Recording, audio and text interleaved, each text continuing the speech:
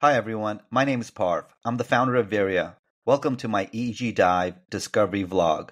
In this series, we're going to explore how to meditate to transcend using a unique tool, Vīrya's EEG Transcendometer app. This app analyzes your EEG data to reveal your state transitions during transcending meditation, aiming to help you cultivate a deeper, more informed practice. I won't dive deep into the technique, Auto Self-Transcending, its research and historical significance in India and the US today. However, I'll add some links in the description for those interested. Here's a quick summary. Auto Self-Transcending meditation involves innocently thinking a mantra to experience a content-free state of consciousness. The essence of transcending through meditation really lies in its simplicity. It involves effortlessly thinking a mantra, tapping into a subtle mental reflex that operates beneath our conscious awareness. Much like breathing continues whether we're aware of it or not. There are two key aspects of this meditation that I like to point out. The first is that there's a unique EEG signature that's generated in the brain when someone's transcending, and transcending is different than transcendental consciousness. This is typically confused. Transcending and transcendental consciousness are two different things. The EEG signature that is generated from transcending or during transcending is crucial for understanding the depths during this meditation. Secondly, the nervous system's response and realignment during transcending really highlights the impact of transcending or developing the reflex of transcending daily. Now, the initial state of the nervous system prior to starting the meditation or transcending really affects the depth of transcending and this nervous system normalization experience that comes from transcending. It really reveals this interconnectedness of mind and body as we move from conscious awareness to subconscious awareness to unconscious awareness and then touch pure awareness or content-free consciousness. Let's simplify this concept with an analogy. Imagine you're a pilot ready to fly your plane.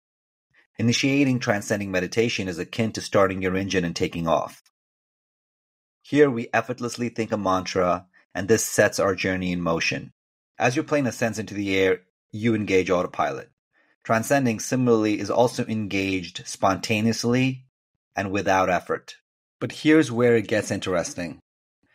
In your journey, it's about moving towards a physical destination, another airport maybe. But during meditation, it's about reaching a state where you and your plane momentarily disappear from the radar, symbolizing your access to this profound state of content-free awareness or transcendental consciousness.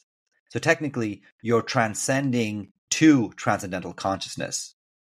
And once you experience transcendental consciousness, or when you disappear from the radar, you find yourself again at the runway, sitting in the plane, waiting to take off again. So the true aim in transcending meditation is to enter and re-enter this cycle of taking off, reaching optimal, effortless altitude, and then disappearing from the radar and reappearing at the runway and doing this cycle as many times as possible during the meditation.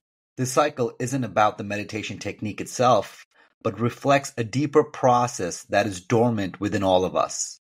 And just like the weather condition affects a flight, your nervous system state before you begin meditating to transcend significantly impacts your ability to transcend.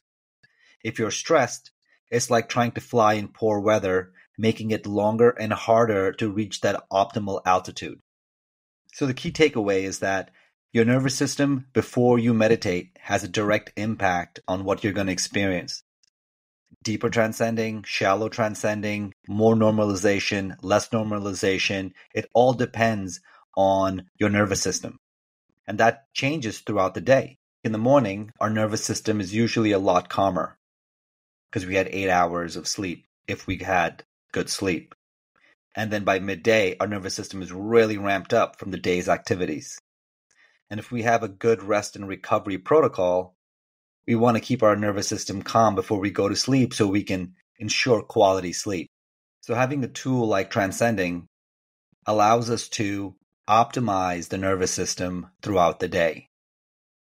And when we do it, really has an effect on either a deeper self-referral transpersonal experience or the body de-stressing itself and just releasing stress so it can normalize itself for other activities during the day. I think this is a good point to stop.